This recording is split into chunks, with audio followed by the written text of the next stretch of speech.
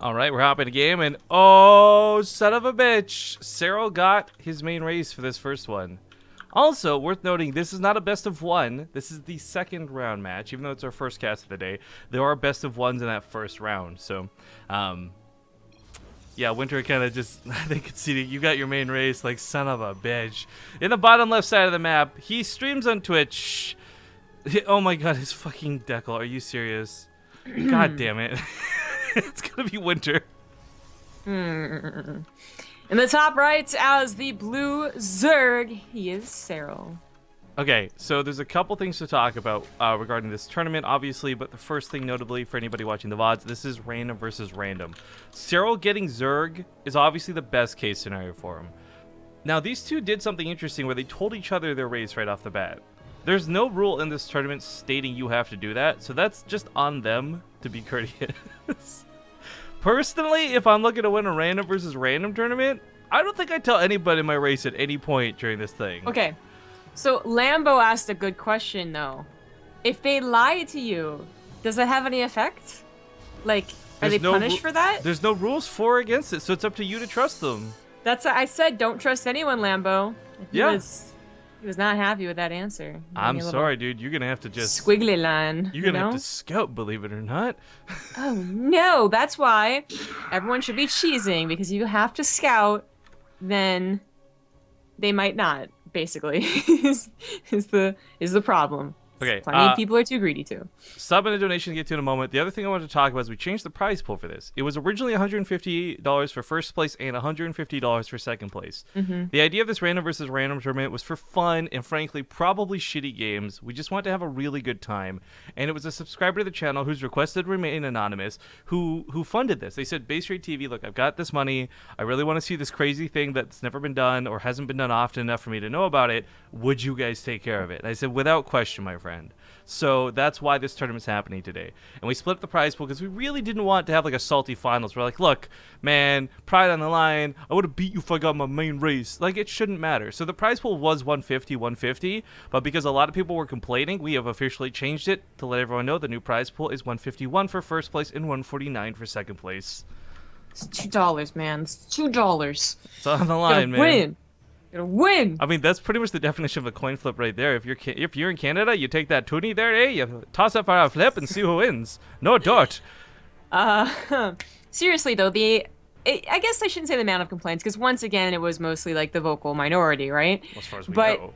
Any complaints at all about this are not going to be taken very seriously, I guess. Like, it's all in good fun. Like, the prize pool is kind of silly, but it's supposed to be fun. People were like arguing that, like, well, the people aren't going to be like, taking it seriously. And I'm like, well, it's a random versus random tournament, so like, how much are they already taking it seriously is kind of up in the air. We should have called this the Hearthstone tournament.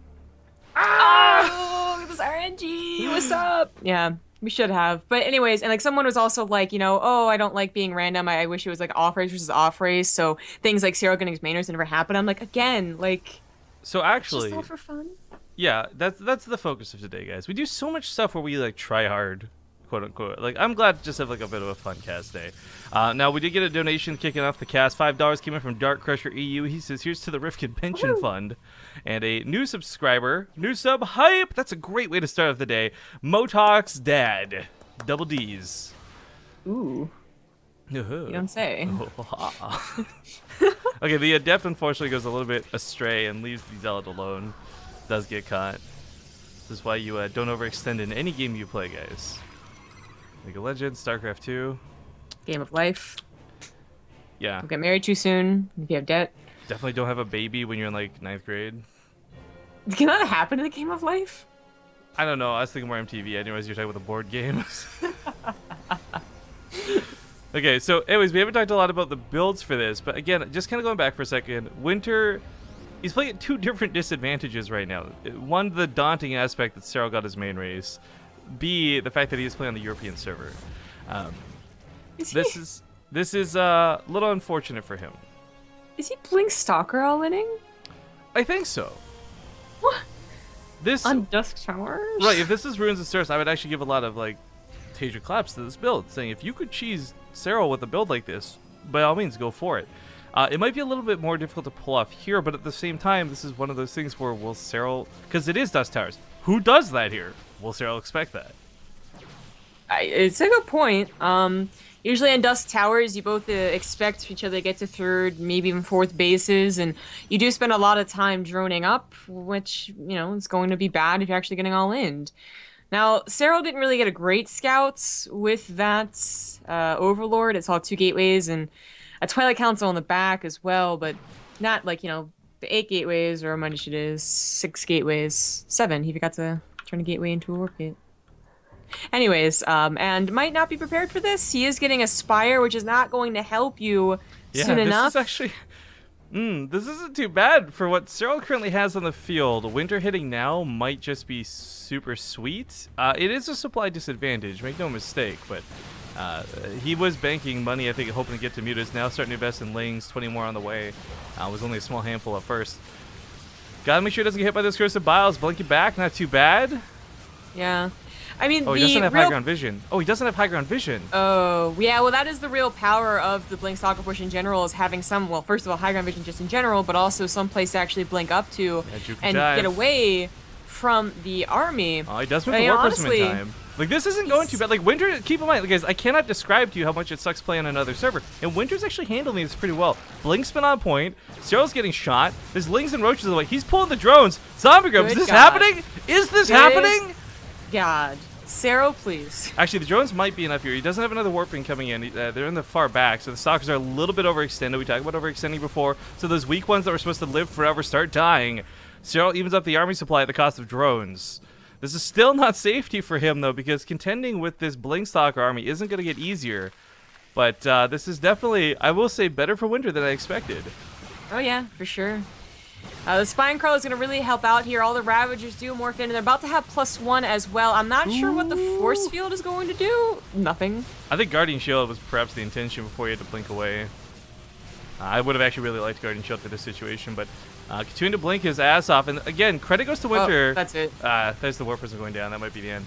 I was going to say, though, like, he didn't get hit by more than, like, 1 Corrosive Bile through that engagement. That's combination skill, combination you're fighting against luck. Like, I never thought I would be complimenting Winter on something like this, but that blink control is pretty sweet. Yeah, that's pretty good. But at the end of the day, it's a map that wasn't really designed to be good for Blink Stalker all-ins. In fact, quite bad, as you already have control of the third base by the time it hits. So. Incoming transmission.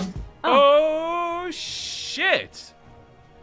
Ooh. That's my reaction to a $50 donation. No message attached, but it's from Oh Fuck You. Well, it says OU, but I think we all know who that is. So thank you kindly, sir. By the way, with no message attached, we'll keep an eye in chat, because you need to let us know what race you want to nerf for those kind of dollars. Now, Winter is going to follow up with continued blink all in. I mean, it is really his only option. If Mutalisks actually come into play at any point and start going around the map, you know, that's where he loses all chance of reinforcing, because he will be mined out and losing what probes he has at home. Going up the ramp again without high ground vision, though, continuing to be a bit of a problem. Force Field's coming down. Stalker's going to eat some of those Corrosive Biles, but not much. Splitting in the back end, though, not going to work out so well for him. And Serral's got a 74 army supply lead. This time around, this isn't going to work. Yeah, not at all. GG. GG. Game 1 is going to go to Serral. Yeah. That was pretty close, though, and there's always the hope that Serral gets Terran.